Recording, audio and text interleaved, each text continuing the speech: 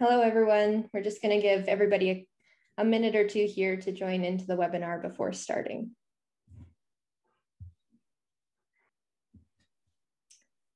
All right. So good morning, everyone, and thank you for coming to our webinar. Today, we'll be talking about analog design for US reservoirs, going into a bit more detail on how we at Interface customize different microfluidic devices to optimize well performance, specifically in the US region. So my name is Jelaine Fortin. I'm the Technical Account Manager here at Interface. I'll be moderating this webinar. Today we're joined by Ali Abedini. He is our Executive VP of Technical Operations. Be sure to ask any questions in the chat. You can also email us at webinar@interfacefluidics.com. There will also be some links in the chat to our social media, LinkedIn, as well as the email address. All right, so Interface Fluidics is a company that provides unique insights into the interactions and properties of reservoir fluids to improve operating efficiencies and enable better long-term decisions for our clients. Our laboratory facility is located in Edmonton. We're in the National Institute of Nanotechnology, and our corporate headquarters are in Calgary. So Interface has experience working all over the world, from Norway to Oman, but today we're going to be focusing on some of the work that we've done in the US, from the Permian to the Eagle Ford and so on.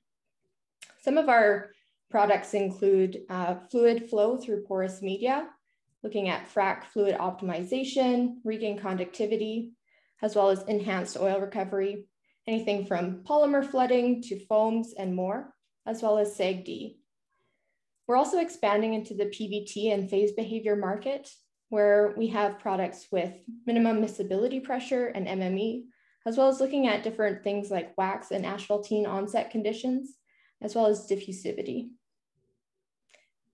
I will now turn it over to Ali, and he'll walk you through our design and fabrication process. Thank you, Jelaine, and good morning, everyone. So as Jelaine mentioned, I'll be talking about the design and the fabrication process that basically we have at Interface Fluidics.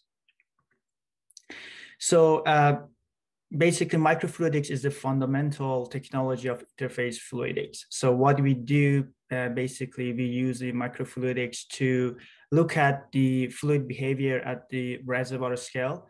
By definition, microfluidics is a study of the fluid behavior at the micro and nano scale, which is very relevant to the pore structure that we have in hydrocarbon reservoirs.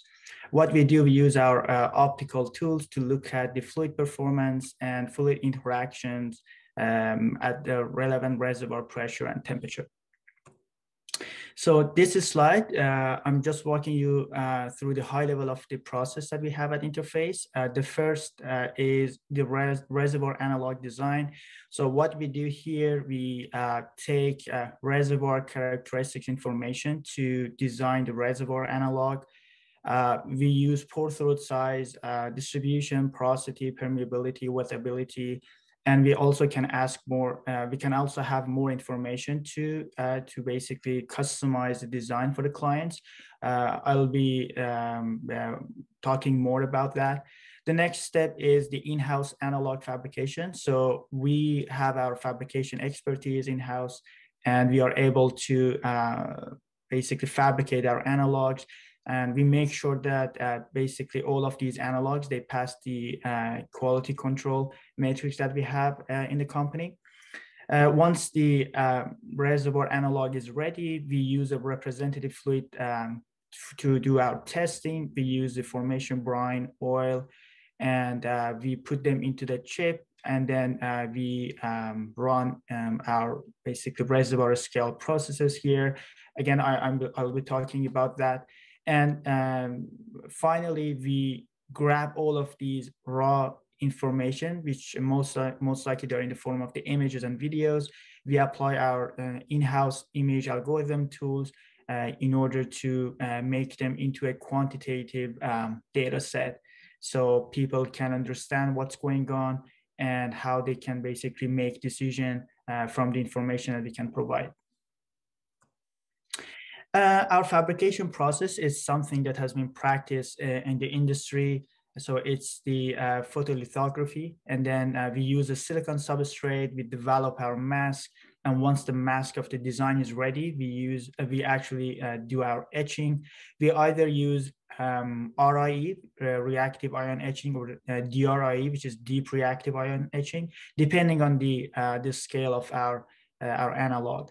So once the basically the etching part is done, we clean the substrate, we actually remove the photoresist, and then we do the holding depending on the point of the injection. And once it's done, we do our bonding. We actually use the anodic bonding to bond basically glass, a borosilicate glass into our silicon substrate. And finally, basically we dice them and turn them into different reservoir analogues to run the experiment.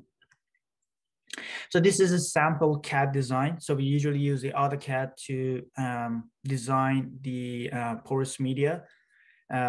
We also have our internal design system that can basically generate some automated design version.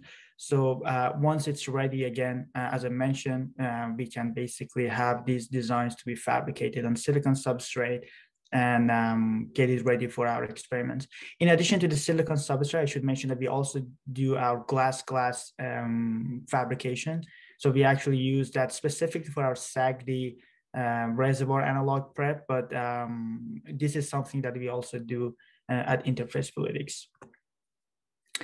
As I mentioned, we basically take a lot of information of the reservoir as much as possible, and we try to use them in customizing the design and make the reservoir analog representative. So one thing is the particle size analysis. So this graph shows a comparison between a target grain size distribution versus the one that we design in our analog. So gray is target, blue is analog, and you can see there is a very close match in terms of the size of the particle that we actually design in one of our analogs. The other property is the pore throat size distribution. It's basically the MICP mercury injection capillary pressure data set. So we use this information to come up with the size of the pore throat, and in some cases even the pore body sizes. If not available, if we are given with some sort of SCM images or thin sections, we are able to digitize these images and then grab the information, either the throat size or even the pore body size, and then try to incorporate that into our design process. The other information we can grab from the SCM or the thin section images is the morphology of the grains and pores. I think this is very important, especially for conventional reservoirs where the size of the basically the pores are pretty big. So the fluid behavior is also dictated by the population of these pores and grains. So you have basically a sample of how we basically try to mimic the morphology of the grains and the pores. So we, as I mentioned, once these images are digitized, we are able to pull out the information of these morphologies and then incorporate them into our design. Once everything is done, depending on whether we are working on conventional or unconventional reservoirs, we are able to prep different analogs. So for example, for a conventional, let's say San Joaquin Basin down in states, so we can basically grab the information depending on the type of the reservoir rock, whether it's a single porosity or dual porosity permeability system. We are able to incorporate that into our design. We either can have single depth or dual depth system that can basically mimic the single or dual porosity permeability system. We also try to make sure that the pore and grain size are within the range of the information that we are given from the reservoir. And basically, once the design is ready, it can go into the fabrication process, and then we can do any study on that. So this is a sample. I mean, we typically use this design for, let's say, conventional EOR processes. Either if you want to do, let's say, secondary water flood followed by tertiary chemical flood, we are able to use these analogues just to look at the displacement efficiency, how much oil is being recovered, what's the distribution of the residual oil saturation, and depending on the visualization and quality, we are also able to pull out some information regarding trapping mechanisms, whether it's a snap off, bypass, capillary trapping.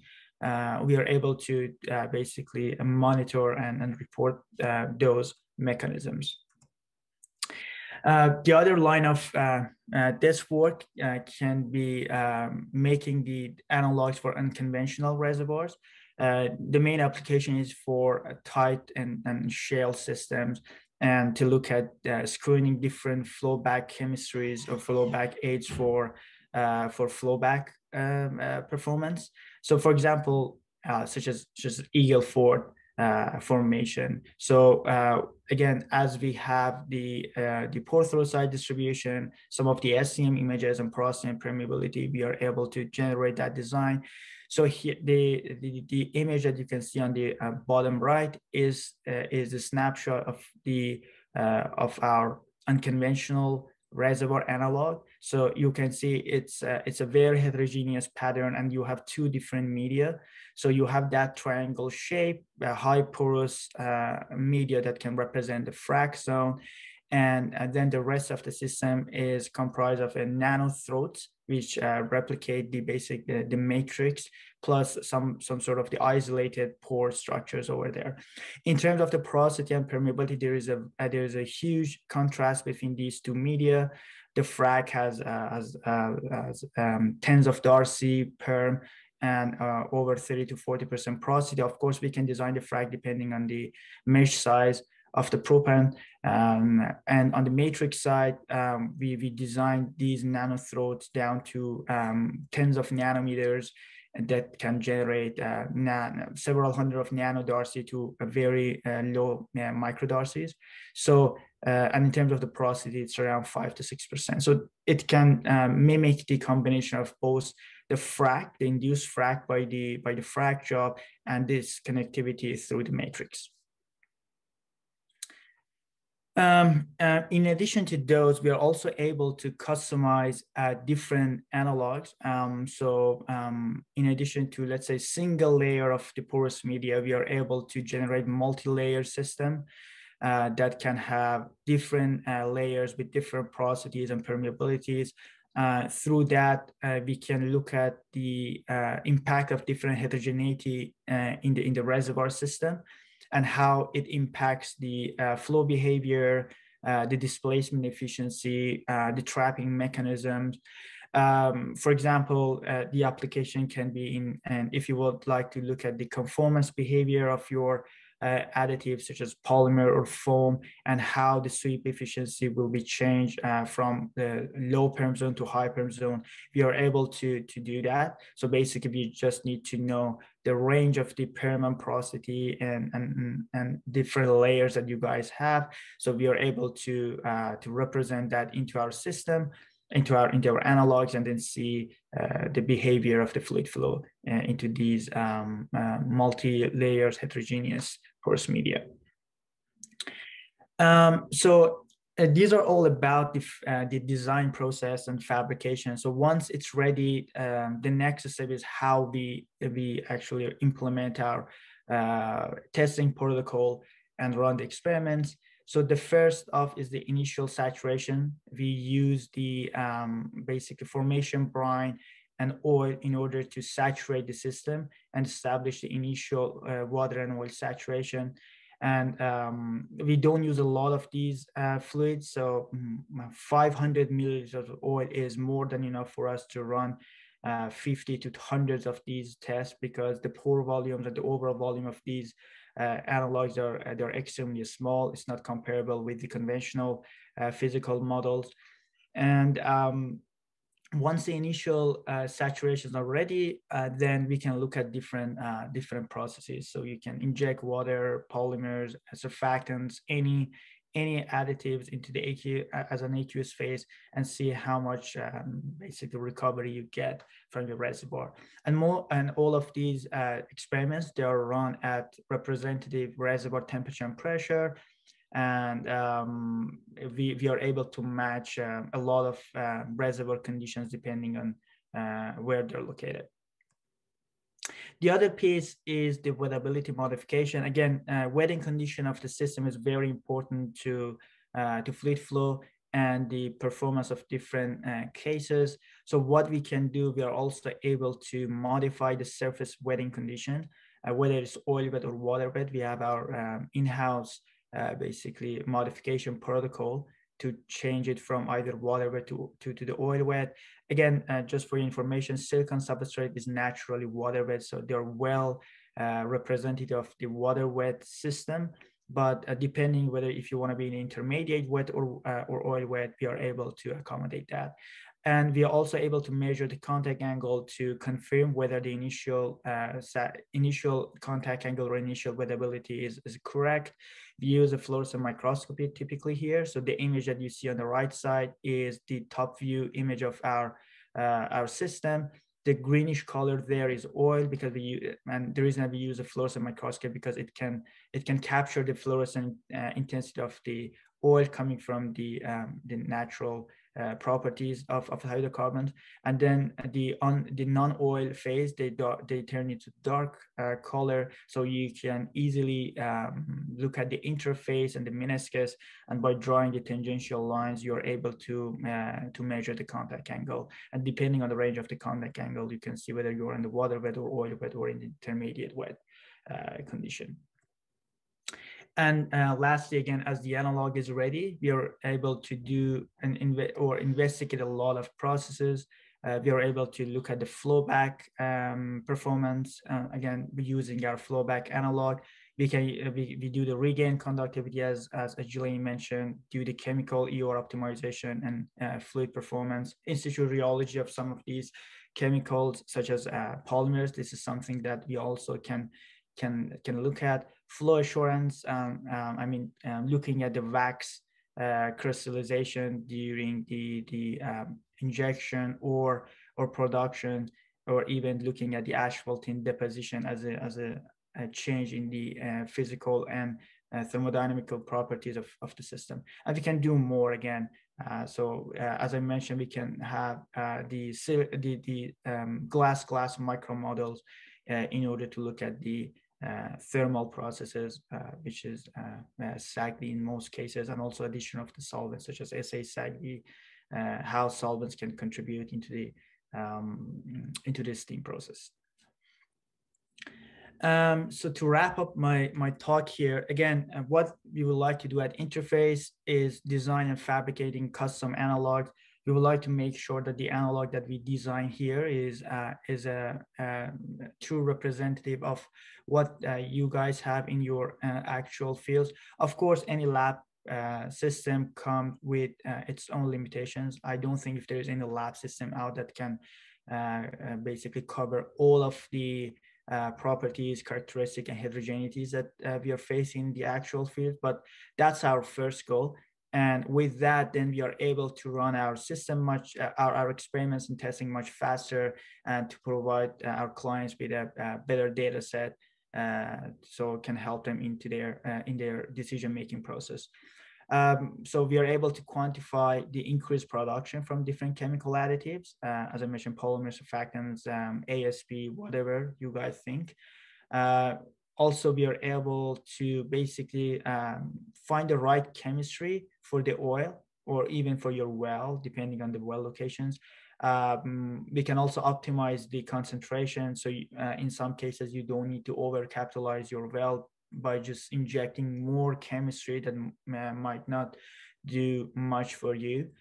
And last, we are also able to try new methods, new chemistries with these low-risk analogs. So I would say it's better to break a low-risk chip rather than breaking your reservoir. So it's much more cost-effective. With that, thank you for you guys joining our webinar. I'm open to take any questions. So Jelaine, back to you. Perfect. Thanks so much, Ali, for presenting. I'd encourage everybody to please use the chat and post any questions that you have. We actually have a question from Ray Ellis, so thank you, Ray. He asks, can the silica-based substrate represent non-silica reservoirs, such as clay-rich organic shales or carbonates? That's a really good question. In short, no. Silicon substrate is well representative of the sandstone. So once it comes to carbonate or shale-rich formation, it's from geological perspective, it's not a good match. But as I mentioned, we are able to match the wettability of the system. So usually for organic rich system, they're mostly oil wet. So we can alter the wettability. For carbonate reservoir, again, the wettability can be modified, but what it lacks is basically the fluid rock interactions and the reaction between the rock and fluid that we missed over there. So when it comes to the carbonate, it's mostly on the fluid interactions. But again, these are some of the limitations that we have in our system. Again, it doesn't mean that we are not working on them. So from development perspective, we are working on these to address the geology. But at this point, we don't have any full commercialized version of incorporating geology into our system. Great, thank you, Ali. You mentioned that we modify our reservoir analogues before starting investigating any processes. What sort of wettability capabilities do we have throughout the process in terms of observing wettability changes due to different chemicals? Yeah, a good question, Julian. Again, the way that we change and modify the initial wettability of the system by taking the pore scale images, we are able to do that throughout the process and at the end time of experiment technically. So what we know what the initial wettability and the contact angle range is for our system. Once the process is finalized and finished, again, we can go into the pore scale of the system, take high resolution images, and then measure the post-process contact angle and come up with the range of the wettability and whether see if there is any modification, whether it tends to be more water wet or no change, or if there's any damage to the wettability, whether you see more oil wet system after the process. We are able to do that. So yeah, that's the answer. Great. Okay, we have another question coming in. It says, can you incorporate stress into the regained permeability when simulating prop impact fractures? No, we can't. So we can incorporate the stress because our system is basically it's capsulated with a predefined size of the porous media, and once it's basically bonded with the top borosilicate glass, it's just a simple porous media. We might be able to basically increase or adjust the shear rate and shear stress due to the fluid injection into our system by basically adjusting the flow rate. So we are able to do that, actually mimic the flow dynamics happening through the frac job or injection process. But stress and strain coming from the rock itself, which basically in general form the geomechanics, that's not something that we can basically simulate into our system. Great. We have another question on our temperature range. Maybe you can touch on both our temperature and pressure capabilities. Yeah, I mean, it really depends on the product that we work on, but typically we are able to go up to 150 degrees of centigrade, so it's around 300 degrees of Fahrenheit. Pressure-wise, we can go up to 500 to 600 bar. I mean, for US guys, it's around 7,000 to 8,000 psi. Again, this is not the never-ending work for us. We always increase our capability in terms of increasing the pressure and temperature. For example, for our PVT stuff, we can go up to 7,000 psi at this point. Our near goal is to get to 10,000 psi before the end of 2021, and then go to 14,000 psi for 2022. Which can cover a large portion of the reservoirs that we have. Great. So we've touched a little bit on different maybe damage mechanisms that we can see in our system. Do you want to maybe elaborate on some other things we see like precipitation or emulsion in our system? Yeah, I mean, again, everything goes back to the quality and the resolution of the images that we take from our system. So, for example, if for SAGD cases where there's a high generation of the emulsion, we are able to basically look at whether if they're forming, what's the emulsion side distribution of those, especially for wax and asphaltenes. Yes, again, depending on the process. For example, if you're dealing with the temperature change, so we can use our cross-polar microscopy and just visualize the wax crystallization, its growth, and also working on whether the wax crystallization it's a reversible process or not, depending on the size of the porous media. We've done some work on that front. In terms of the asphaltenes, again, if you include solvent to your system that can destabilize the asphaltenes, we can use our fluorescent microscopy to quantify how much asphaltene has been dropping out. Again, depending on the process and damage mechanisms, we are able to employ the right microscopy to see whether they are forming or not throughout the process. Okay, great. We have another question from the chat. What shear rates can you simulate? It really depends again. So it can go to, let's say, around 7 reciprocal of second, which is in the range of the polymer flooding. For example, or it can go much bigger than that. Again, we don't have a lot of limitation. So when you talk about a shear rate, there are other pieces to that. So for example, for our injection, you need to be within the range of the capillary numbers that people having in the reservoir flooding. So we can mimic around 10 to the power of -5, -4, -6. That's range of the capillary trapping, capillary number that we can do. So again, not a big limitation on that because we can control the flow rates, and all the shear rate, capillary number, they all come from the adjusting your flow rate in the system. Great. We have a question coming in from Al. How or can you mimic propant embedment in the matrix? Short answer, no. The reason is we haven't included any solid materials into our system. We might be able to do it in the future. That's something that we can have a look. But in the short term, we are not doing it now. One of the reasons is if you want to have the propant into the actual basically porous media size, one of the drawbacks is you may not get a very repeatable result from test to test.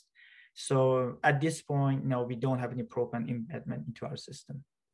It's majorly on the fluid interactions now, but at the relevant confinement that we have without our propant in the system. Great. Is that something that could be potentially designed into an analog to be representative of propant embedment? Yeah, I mean, so again, if you use, depending on the mesh size of the propant, let's say if you are doing 40-70 mesh size, so you have an idea what sort of porosity and the space that propant generates into the fracture. So we are able to match that part. But let's say making a fracture that has, let's say, centimeters of this size and then trying to mimic the actual pore size by adding the propant in, again, that's not something that we can do now. Again, anything can be possible, but at the same time, you want to make sure that the results that you get is repeatable and reproducible. So at this point, we don't have any solid way to make it to make a repeatable result out of these propants into our system. Okay, thank you. All right, if there are any more questions, please feel free to add them into the chat. Otherwise, you can always reach out to one of us at Interface Fluidics. You can email webinar@interfacefluidics.com. Oh, sorry, one more question coming in. Can you simulate fluid imbibition for displacing oil with huff and puff type treatments?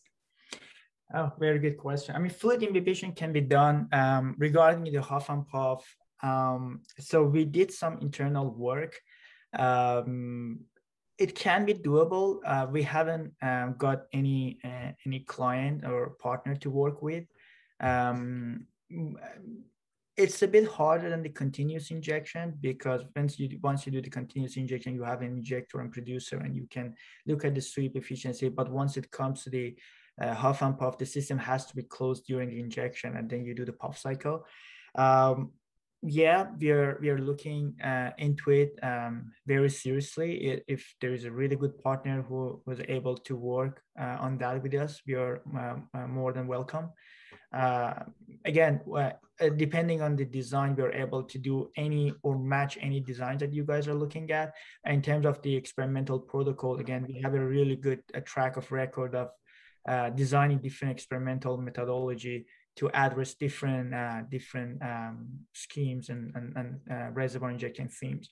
So yeah, I mean, it needs a bit of work, but it's something that we really like to try, and I think we are able to do that. Great. Taking it back to the shear rate questions, we have another one from Ahmed. Is the shear rate calculated as a global, or can be calculated in each region based on the flow distribution? We can do it. I mean, when we say region, exactly, we can't measure the shear rate in a specific throat, but what we can do, the way that we measure our shear rate is not the way that people do in conventional measurements. So they take the flow rate and they assume the in-situ velocity and then convert it into the shear rate. What we do literally here, because we have a really good visualization of the fluid flow into the porous media, we can measure the actual in-situ velocity and then incorporate that velocity into the equation to get the shear rate. So our shear rate is the true measurement of the in-situ shear rate of the system. So let's say if you have a multi-perm system that you have different frontal advancement or front velocity, in-situ velocity in each region, then we are able to calculate the shear rate depending on the change in the pore characteristics. But let's say measuring the shear rate at, let's say, a very tiny scale pore throat, no, that's not something that we can do.